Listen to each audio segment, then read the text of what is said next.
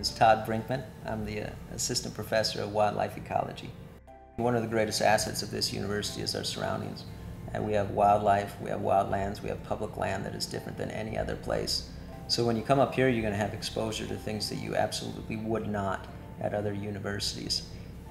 Anytime you do research in remote Alaska, it's always an adventure. If you think you have total control, you're lying to yourself.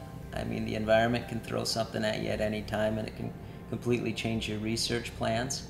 What I do kind of brings together two things I really enjoy. One, studying wildlife, but the human dimension part is just having conversations and hearing what other hunters think about the way that the environment is changing or the way that wildlife are acting or how to effectively harvest wildlife. So I think a lot of people in Alaska, what they have in common, the environment, the wildlife around them, it defines them. It's a big part of their cultural identity.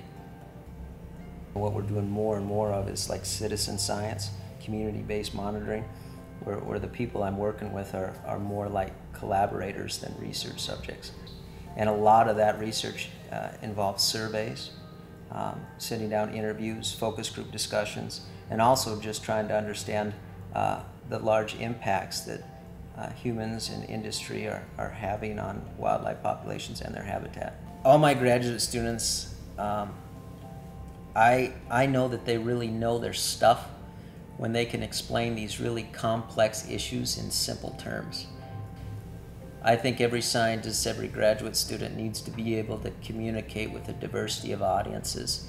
And for the students that think that this field is all about running around in the woods and chasing animals and stuff, there is still some of that, but we also spend a lot of time in front of the computer. If you want to be happy, you just try to find the balance between both of them.